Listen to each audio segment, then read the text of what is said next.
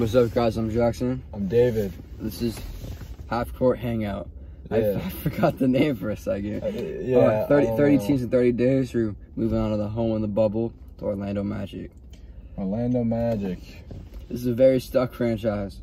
And I'm not sure why they're so stuck. I've always liked, even though I'm a Nets fan, I've always had a certain amount of respect for a lot of the Magic players. I'm a really big Vucevic fan, big Aaron Gordon fan, Fournier. And they've kind of, that's a team that they haven't really changed that much. And it's interesting.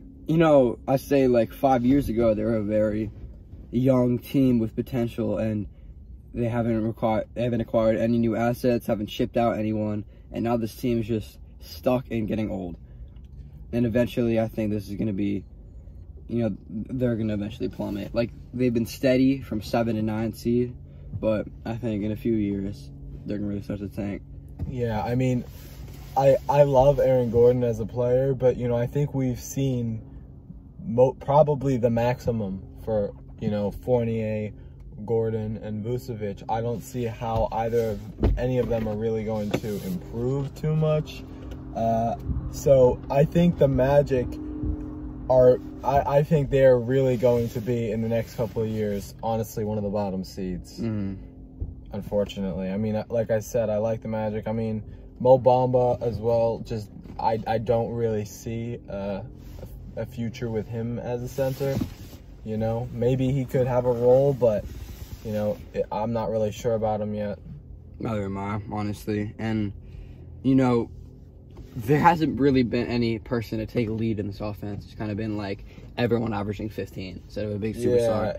And I think, honestly, that it would be great if Vucevic really, was like, because he was an All-Star this year, right? I'm not sure. I believe he was. I think it would be good if he kind of had the mindset of, I am the superstar on this team, and act that way, because although he's got really good pieces around him, you never see any teams that really succeed with just, 3 or 4 really good pieces. There has to be one, shining piece, and then, things to back it up, like well-crafted teams. And I don't think this is a very well-crafted team right now. I agree. I think they're going to need some youth on the team. I say that for a lot of teams, but it's true. You need young players to develop, and that's where potential comes in. And they're not really that old, but at the same time, they're at the age that I think we've seen the peak, or at least close to the peak, of all 3 of their, big names. As I say, I don't see potential. I'm going to give them